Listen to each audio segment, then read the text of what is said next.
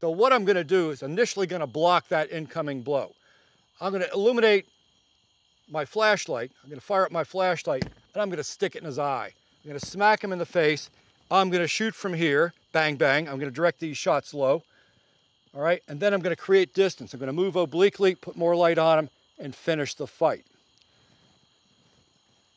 When I teach this technique to new shooters, initially we do this with blue guns, inert training pistols, till we have all the footwork down.